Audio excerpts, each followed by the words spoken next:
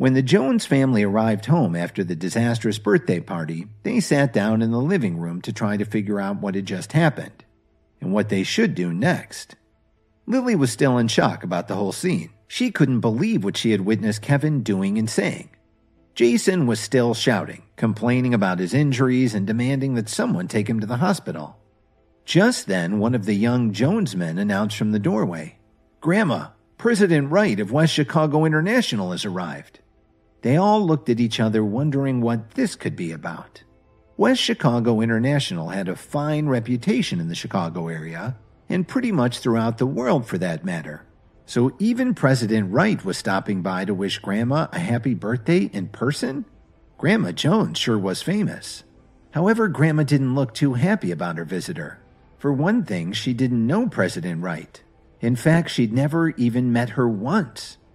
Of course, Grandma didn't want to insult her guests, so she sent everyone to greet her at the door. "Hello, Mrs. Jones." About a dozen bodyguards followed Adriana as she strode into the Jones family mansion. Grandma replied sweetly, "I've heard many wonderful things about you. It's an honor to see you here today." One of the younger Jones men commented to his cousin, "So our family has connections with the West Chicago International Group? I never knew we had so much influence." As Adriana walked into the room, there was a low murmur as everyone started whispering to each other. "I'm very sorry that I wasn't able to meet you at the door, President Wright," Grandma Jones said with a smile. Adriana searched the room with her eyes and then shocked them all by asking, "Mrs. Jones, is Kevin here today?" "I'm sorry, President Wright. Kevin isn't here at the moment." The disappointment was visible on Grandma Jones's face.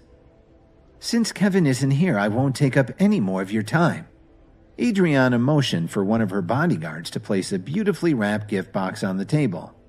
"This is a small token of my esteem. Happy birthday." After saying this, Adriana turned around and left with her entourage. Jason's face fell, and he wasn't the only one in the room who looked shocked. Why were all of these rich, powerful people looking for Kevin? What the hell was going on? "Someone go get Kevin and bring him back here," Grandma Jones barked at her family. Lily reacted first and immediately rushed out of the room. Bradley followed closely behind her. Then Grandma sent the young Jones men out of the mansion with orders to find Kevin and bring him to her.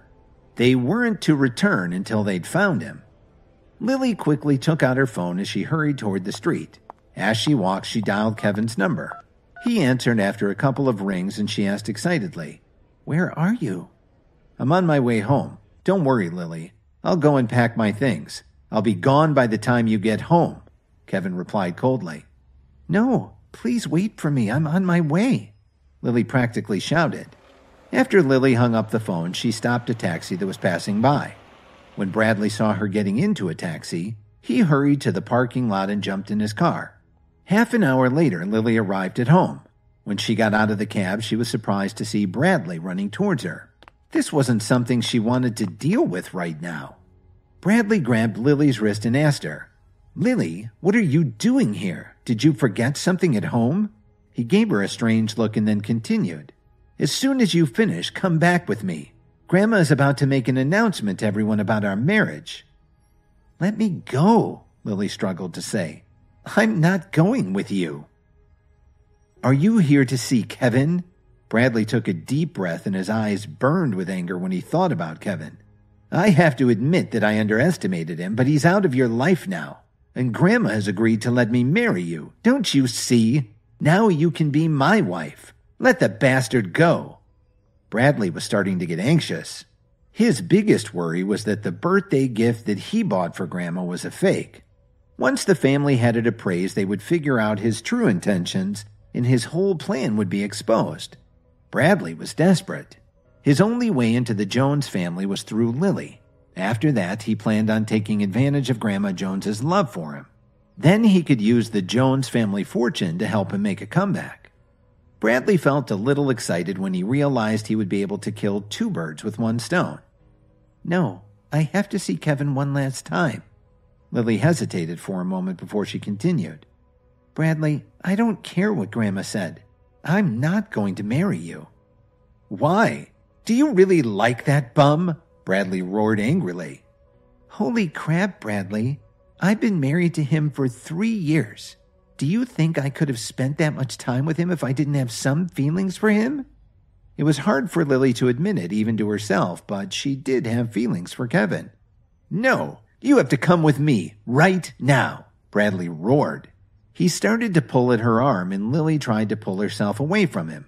While they were struggling like this, a black car slammed on its brakes and stopped at the side of the road. Dorothy quickly got out. Lily, Bradley, what are you two doing here? Dorothy said. Why aren't you back at the mansion? Grandma's going to announce your marriage. Lily gritted her teeth and replied, No, I'm not going back. I have to see Kevin. Bradley looked in Dorothy's eyes and then turned to Lily. He came up with an idea and forced a smile. It's still very hot outside. Why don't you and Lily get in the car and cool off? Then you can talk some sense into her.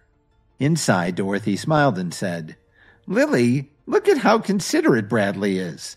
He only wants what's best for you. That bum Kevin wouldn't think of doing something like this.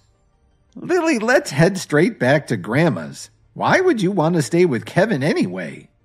After Dorothy said this, she handed her car keys to Bradley. Bradley grinned as he got into the driver's seat and locked the doors. What Dorothy and Lily didn't know was that Bradley had put child locks on the car door. They wouldn't be able to leave. Bradley, pull over. I want to go home to Kevin, Lily demanded. Can't do. I told you I would do whatever it takes to make you mine. And now that I have you, I'm not letting you go, Bradley threatened. Lily tried to get out of the car, but it was too late. She and her mother, Dorothy, were locked inside. The black car slowly drove away. Kevin, who had been watching from the window, saw everything. An hour later, Bradley parked outside of an ominous house and brought a rope over to tie both Dorothy and Lily up before bringing them inside. Help! Someone come quickly! Dorothy shouted, but to no avail as Bradley threw them in a dark back room. Hours later, Bradley returned to the room and nodded to both Lily and Dorothy, who were tied up on the ground and screaming for help. Bradley was drying his hair with a towel as he walked into the room. You really ought to save your strength. Even if you scream until you're hoarse, no one will hear you. Bradley, let us go this instant. You'll never get away with this. Dorothy was in a panic. She couldn't believe that the man she thought would make the perfect son-in-law would actually do something like this. Shut the hell up, Bradley yelled angrily. Then he grabbed Dorothy's hair and said, I'm ruined. After all of these years of hard work, I've got nothing left. Lily was completely stunned to hear this. What? She said. Didn't you buy the Dream Lover necklace for me? Even though Bradley had told her over the phone that it wasn't him, she thought he was lying so she wouldn't worry about him. After all, an authentic Dream Lover was really too expensive. Bradley laughed at her naivety. Ha! Lily, you really don't think I'd buy you a real Dream Lover, do you? You're not that special, Bradley added with a sneer. I was just toying with you. Bradley let go of Dorothy's hair and knelt down in front of Lily. He looked into her eyes. It was a cold, harsh look. Then he put his hand under her chin. Hi guys, Kevin here. Listen to full episodes of Insta Empire exclusively on the Pocket FM app. Click the link in the description to install the app now.